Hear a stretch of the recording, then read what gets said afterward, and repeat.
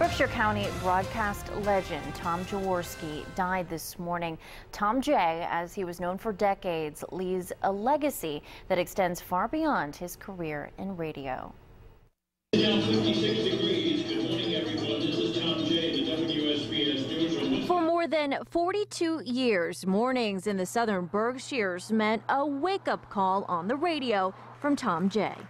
Just an icon in the sense of what he did to this place, basically built it from not too much to what it is today. He was on the air all night during the Great Barrington tornado and was well known for his local news coverage.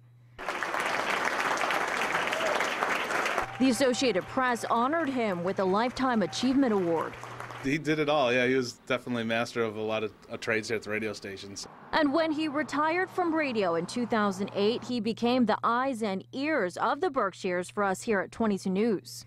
And for the tirelessly mentoring of young journalists. But broadcast personality was only one of many hats Tom wore. He was a veteran of the Navy, a Boy Scout leader, Disney fanatic, even Justice of the Peace.